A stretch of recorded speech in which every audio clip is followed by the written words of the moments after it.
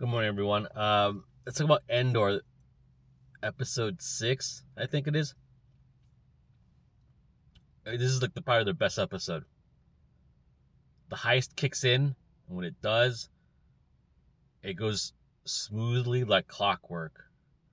The only thing that I would have a gripe with is when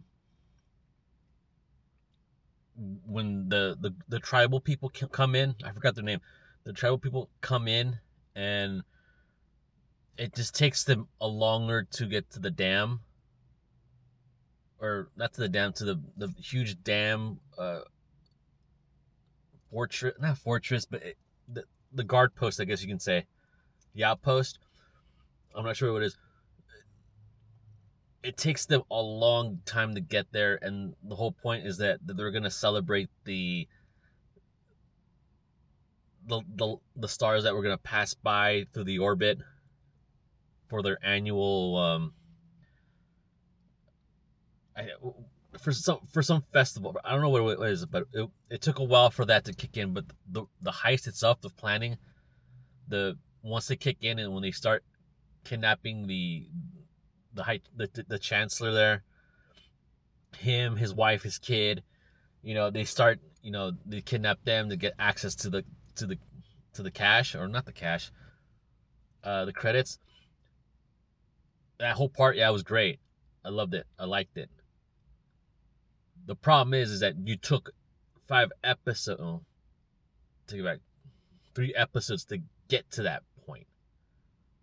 It shouldn't have been taking that long to tell the fucking story, and to that degree. That being said, when they got the credits and they started leaving, and then you see like the stars passing by the planet, and it just sort of has like that weird 2001 Pink Floyd interstellar dimensional pull in. I was like, that's cool. That is cool. That is amazing to look at. Everything else afterwards, I was just like, all right, well, they got what they wanted, and then they part ways. But then, like, everyone figured out through the news that, they went through the whole process, and I was like, oh, okay, I get it now. It makes sense. And then that crusty Nancy Pelosi character was just like, oh, I can't believe they actually did it. And then Stellan Skarsgård's like, holy shit, they actually pulled it off. Awesome. And then that's about it.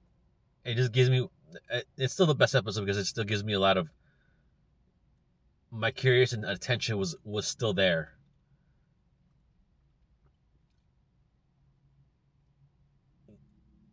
This is like probably the first episode where Diego Luna was actually interesting to listen to, because his character was sort of meticulously nervous about the whole thing, because he had to win over his little gang, and then at the same time realize that one of them is going to screw him over. So he had to play it fast and cool, so he had to do it.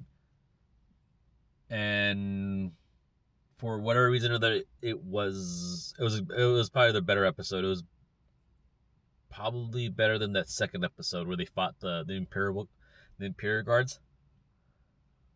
Those guys dressed in blue.